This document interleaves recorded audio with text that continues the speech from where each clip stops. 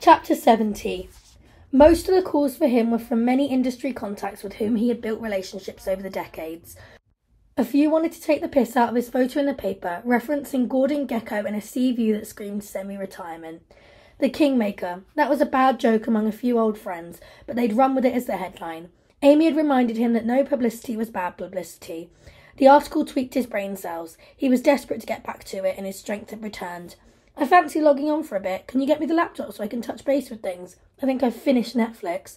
Dad, the doctor said no. I've kept my eye on things, and there's nothing that needs your attention. It's okay. Please don't worry. Amy had hidden the technology and continued moving it from place to place, knowing her dad would finally try to find it. Such was his stubbornness.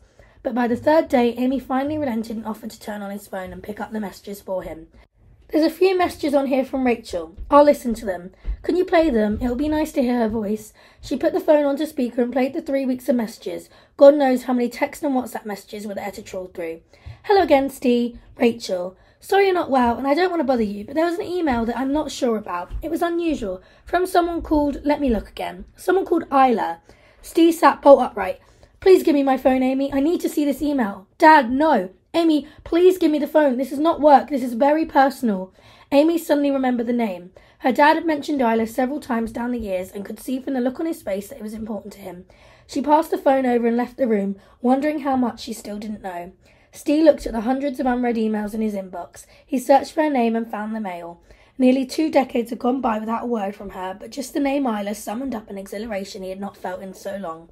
Good God, it really had been nearly 20 years. Wow, that girl, she still gets me every time.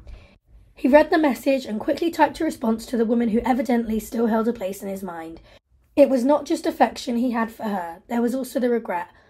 WTF, Isla, I'm still alive and kicking. Just. Are you okay? This is a surprise. Want to chat? Steve pressed send. 90 miles away, Isla's email alert popped up, prompting a tearful outburst. This time they were tears of happiness. She had found him, and he clearly had no issue with being found.